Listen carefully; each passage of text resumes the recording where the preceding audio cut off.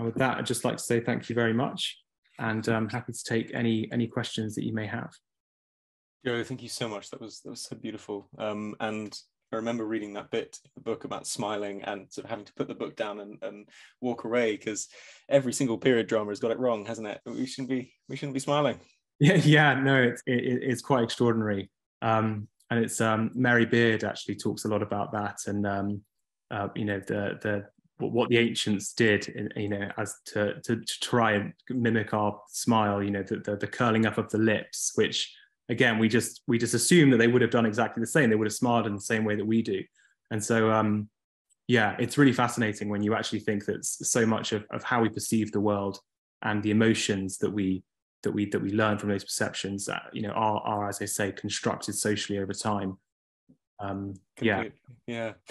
So I want to, audience, please type in your questions. They're coming in now, which is fantastic. But before we go to those, a couple of my own, because I get to talk to you.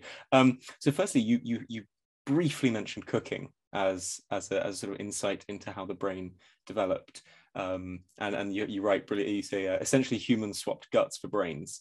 Could you just talk a little bit more about why cooking was so key for that evolutionary process? Yeah, so essentially it's all about energy conservation. So, you know, when food is cooked, especially meat, the amino acids are broken down in a way that basically means that you know, that our own bodies don't have to do it. And so essentially the idea is that humans created an external stomach with fire and cooking. And so that by doing that, as I say, they swapped brains for guts. So they essentially had more energy, which they could then use, you know, for their brains, for thinking about things, for problem solving, for, you know, group hunting, and all of the cognitive challenges that would have come with, you know, living in incredibly dangerous situations in our past. And there's some really interesting, like, physiological research as well that looks at, you know, exactly how cooking breaks down certain amino acids. And I think they've done a lot of research on pythons as well, showing that I have to remember it now, but something showing that, you know, if the meat is cooked when it's given to the python, it's more beneficial in some way for its brain. And I mean, that's in the book, but it's something like that. But they, you know, again, it comes down to energy conservation. It's just a way of us to have more energy for our brains. So to stay on that, like there's been a lot recently on the kind of gut-brain connection, and, you know, fecal transplants and probiotics that cure depression and things like that. Does that interest you at all at the moment? Yeah, that's fascinating. Yeah, the brain-gut connection is really interesting. I mean, it's the whole idea of the microbiome. It's still an area that is being actively explored. I think we've only scratched the surface. The thing I find really interesting about it is that, you know, when you create mice in a lab that have no microbiome, so many parts of their body and then their minds just don't develop. You know, they don't develop you know, blood-brain barriers in the same way. They don't develop a healthy immune system, and so, you know, we really are a chimera, a fusion of so many other organisms. I mean, we know, for instance, that, you know, a lot of our DNA comes from viruses and bacteria, and we know that, you know, every cell in our body contains a mitochondria, you know, like a power plant, basically. But that was once a free-floating bacteria that essentially fused with you know, eukaryotic cells. And I think the fascinating thing about the microbiome is that it's a similar kind of symbiotic relationship. And it just shows that we're the product of so much more than just being human, essentially. Completely.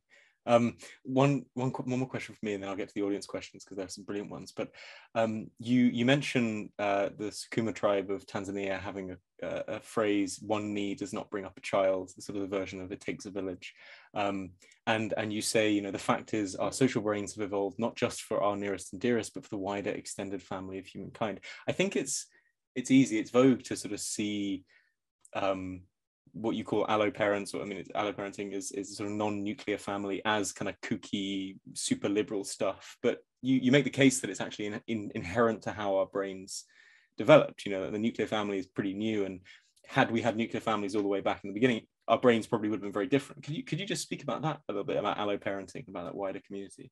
Yeah, no, absolutely. I mean, yeah, it's really interesting because a lot of, I mean, there is in neuroscience this idea called the social brain hypothesis, and that idea essentially posits that we've evolved huge brains to be social. When you look across the animal kingdom, it's the animals with the biggest brains that are the most sociable. And, you know, like whales and dolphins, you know, incredibly sociable animals. But then you look at things like foxes and koalas and other animals with small brains, and they live very solitary, isolated lives.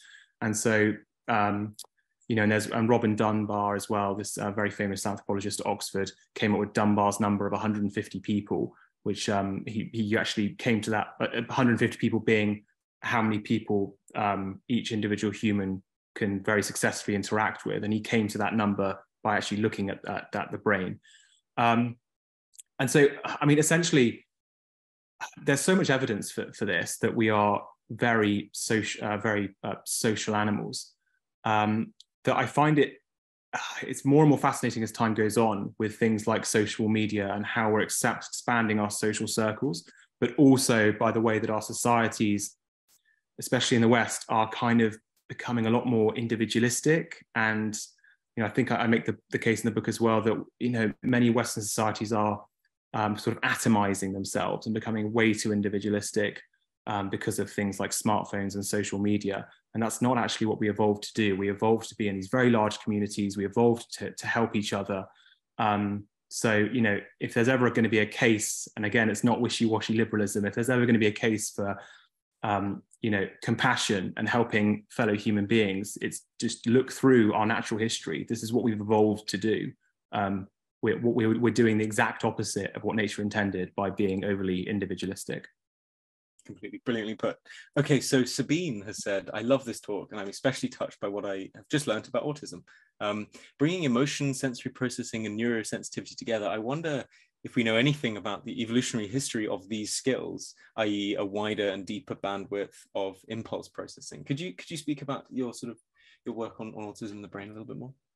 Yeah, so I mean, it's the autism stuff isn't actually my own area. I spoke to this wonderful neuroscientist called Penny Spitkins, who's at York University, but I think she's moved now, and she's really into the weeds on this stuff, and she's been studying it for the last sort of 5 to 10 years.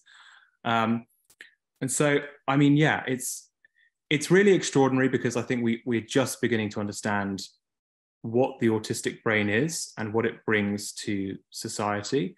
I mean, we know that autism is like an incredibly wide spectrum, right? But when you actually look for differences in the autistic brain to non-autistic brain, neurotypical brains, you find a bunch of very sort of counterintuitive things. Like some autistic people have bigger brains, and some have like slightly bigger brain cells in certain areas, which they think you know, accounts for the extra sensory perception and enhanced memory and intelligence and vision and things like smell and taste.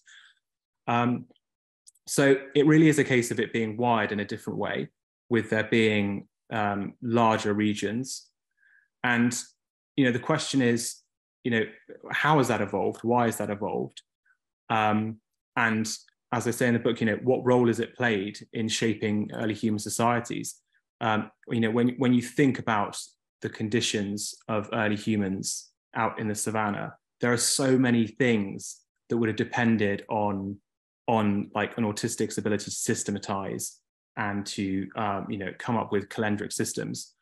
And so I think it would be really interesting to sort of, as we do more and more research into autism and see, you know, how fascinating it is, and how neurodiverse it is, right? Because there are likely to be so many different types of autism as well. I think the really interesting thing would be to investigate it also from this evolutionary anthropological slant, to actually see, well, you know, these neurodiverse minds are extraordinary, and, you know, how they contributed to human history, because that's something that is missing from our human history narrative. We haven't, I mean, in so many ways, we haven't looked at how neurodiverse people have massively contributed to so many aspects of human history. So I think this is an area that, yeah, deserves a lot more research. Completely. And to take Sabine's question further and your answer, you go on the attack against the Autism Spectrum Quotient test. And you say at one point, the test's goal is to create arbitrary lines to label lock people into arbitrary groups. Could you just flesh that out a little bit as well? Because I found that such an interesting moment. Yeah, I mean, so there are things like AQ, the autistic quotient, and other measures, which I'm quite critical of, because, I mean, first of all, just from a purely scientific standpoint, when you actually dig into the science and the papers that back it up, it's really quite thin.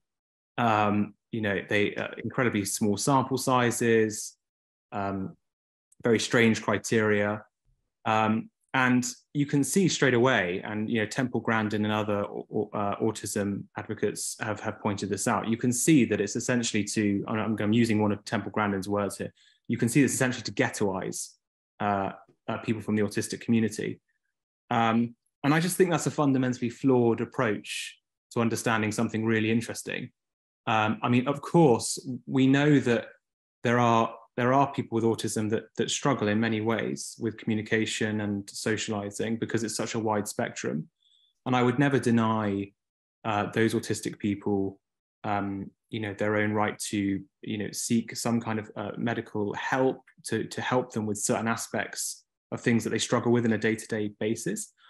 But again, it's such a wide spectrum, and there are so many autistic people. I mean, I met some for this book who just say, like, I don't struggle, I've just got a different mind, and I don't want to be categorized in this way, and I don't, and this constant, this constant sort of probing and categorization, and it just, I don't know, I just don't think it helps. I think it further stigmatizes something that should have been unstigmatized decades ago.